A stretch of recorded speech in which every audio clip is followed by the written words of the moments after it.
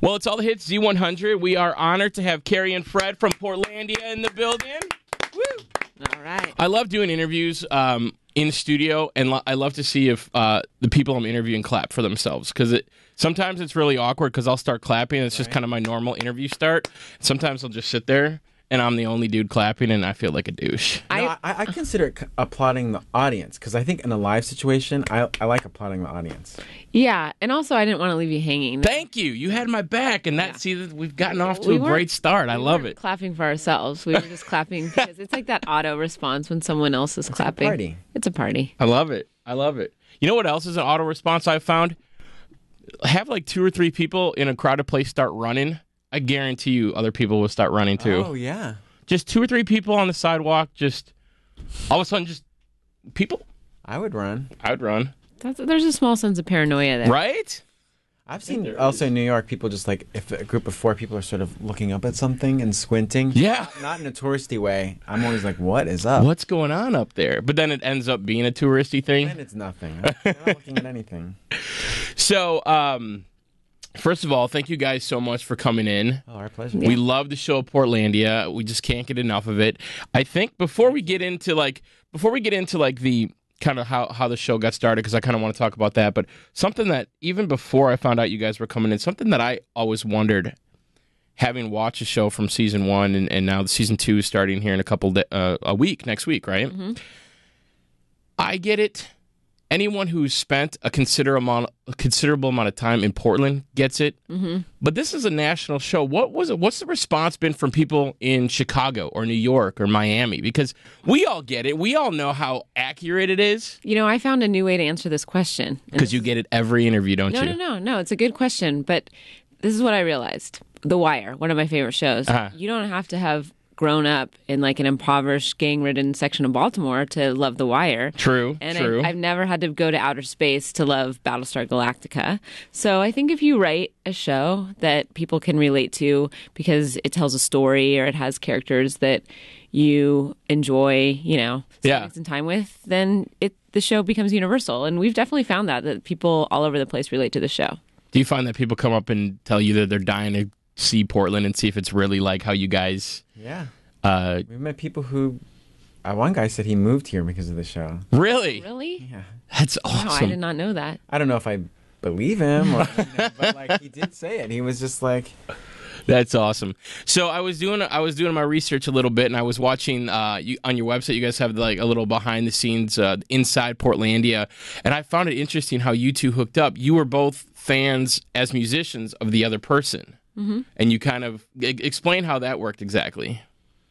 I mean, I was obsessed with Sleater-Kinney, and we had mutual friends more than anything, and we just kind of knew all the same people, and just ended up instantly, getting along. So I can't imagine, over the course of having an idea to having an actual television show on a network is a very easy thing to get from step A to step B, because a million people have ideas. How did it go from being an idea? And I know you guys worked on I'm sorry, remind me the name of the Thunder Ant. From that to actually becoming an actual television show that's on a network. Explain the process. Well, I think with anything, there's a small element of luck and timing. I mean, we had accumulated about 10 or 11 videos online under the moniker Thunder Ant, and we felt like we wanted to be a little more ambitious and intentional about it. So we made a pitch, and we brought it to Broadway Video, which is Lorne Michaels' production company. Right. And but at the same time, IFC was kind of rebranding itself as a network that was going to focus on original programming. Mm-hmm. And they were going to focus on comedy. So we kind of came in right at the time that they were looking for something like our show. So that, I think, the process is hard. And I think we realized later how lucky we were, because we know, a million people have been working on pitches over and over again, writing pilots, and it was just a lot of timing and a lot of just meeting with the right people. IFC just got it right away. That's awesome. Something else that I noticed in that behind the scenes video, you guys describe Portland as almost like the third main character, and that's so true to me, because it's such like Portland is such the dynamic of you two would be so weird anywhere else. I mean, obviously the show is called Portlandia, so that would be totally weird. But it really makes the city part of the show, and I love that. So you grew up around here, not here though, correct? Right, in Redmond, Washington, which is a suburb of Seattle. Okay. And then you spent a good chunk of your life here in Portland. I've lived here for a decade now.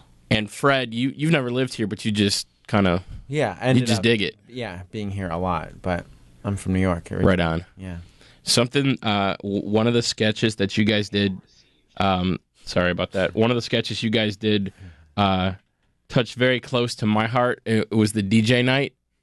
Because I've lived in Portland for 2 years, and every single person I've ever met in Portland has a DJ night. You guys are so on point. As a matter of fact, about a couple people in this room have a DJ night, and about 15 people who work in this building have DJ nights. I don't know what it is about this town. Everybody thinks they're a DJ.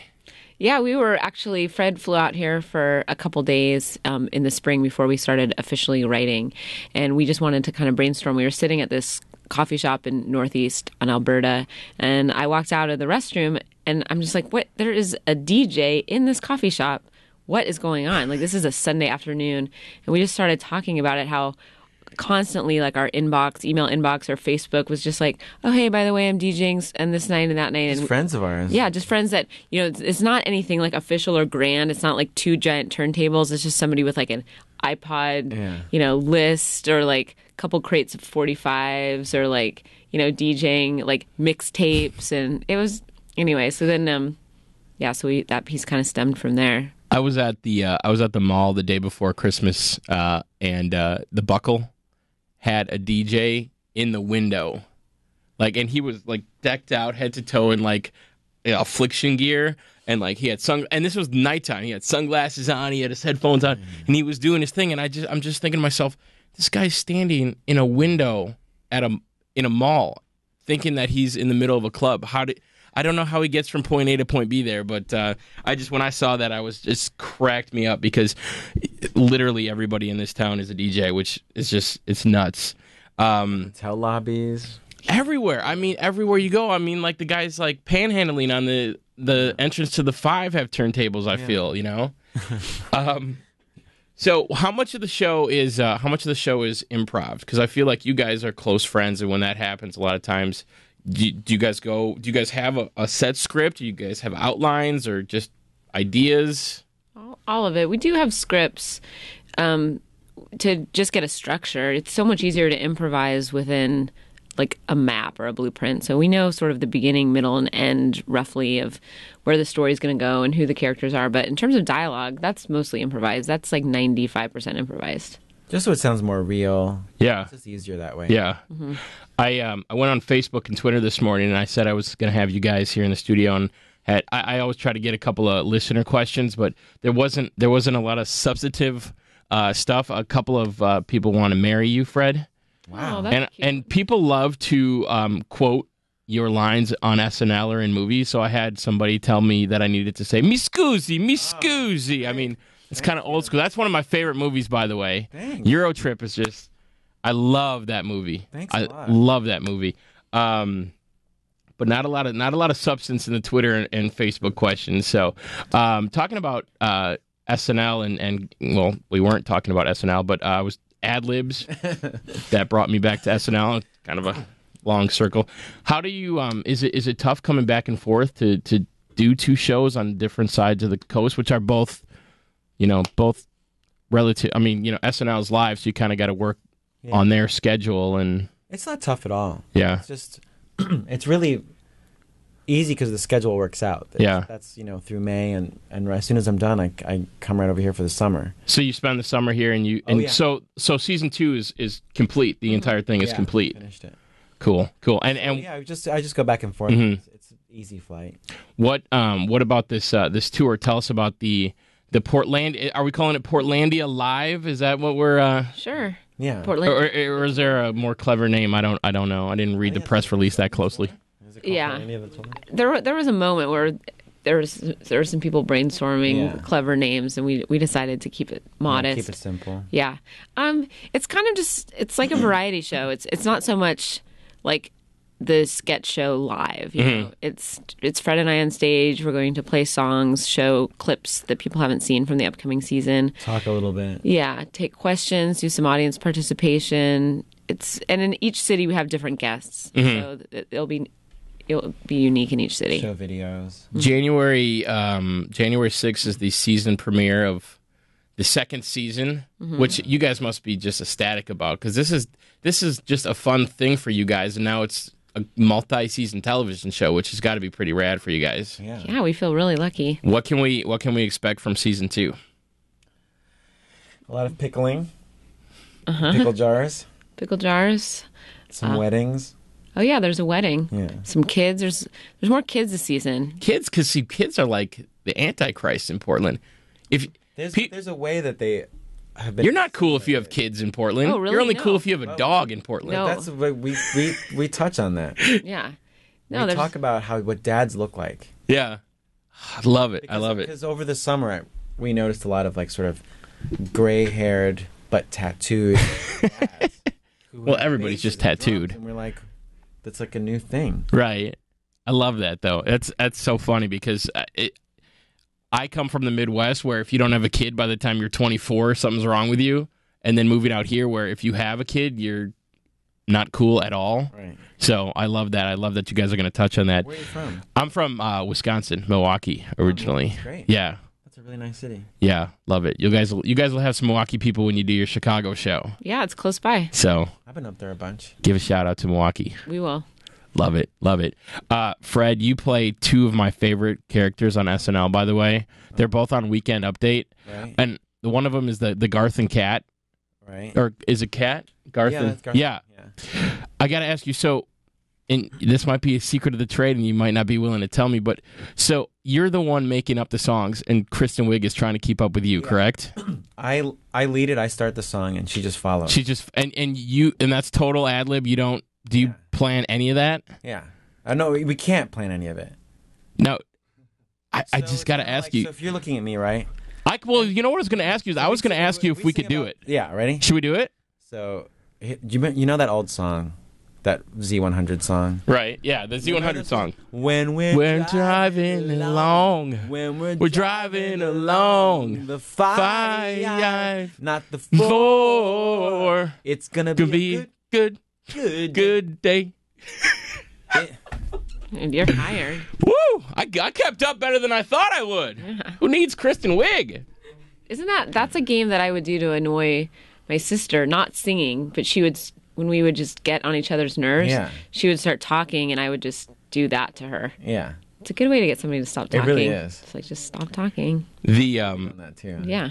The other character I love, which the name is escaping me right now. And you haven't done it this season, I don't think. The guy who comes on and has very strong emotions about news, but doesn't Nicholas actually Fane. say anything. Nicholas Fane, yeah. Yes. He does like newspapers. The newspaper guy, and you're like, well, I feel really strongly about. See, when you look at it, I love it, dude. I'm a huge fan of Weekend Update and your stuff on Weekend Update. So I was really excited to. You got to bring that back this season sometime, man. It's just you never finish a sentence. That's all. Right, it's great. Half sentences and then that's it. And the stuff that you do, the Garth and Cat and that one, you would think that you were trained in ad lib, but really, I mean, you guys are just both musicians who kind of stumbled upon the whole comedy thing. Really, Pretty much. it's awesome. Yeah. Got very lucky. Love it. Well, you guys, the new season of Portlandia premieres on IFC January 6th. The tour, when our tickets on sale right now? Sold out. Jeez, now I can't go. And we're just so excited. We think we're really happy that you guys have kind of lifted the national spotlight on Portland a little bit. And obviously, Fred, I'm a huge SNL fan, so appreciate you guys coming in. And Yeah, thanks for having best us. of luck on season 2 and in the live show. And enjoy yourselves. Thank you so much for coming in. Thanks. More applause. Fred you. and Carrie, and more applause. All right. All the hits, Z100.